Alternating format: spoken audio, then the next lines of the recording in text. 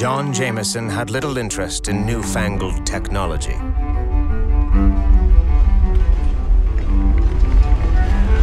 So when the so-called Iron Horse decided to run wild,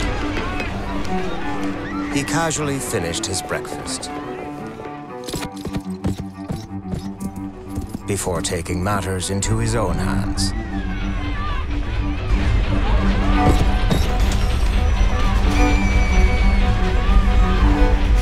After all, he was quite fond of its precious cargo.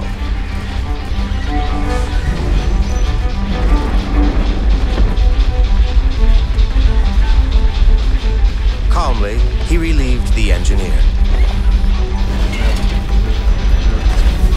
A decision he would instantly regret.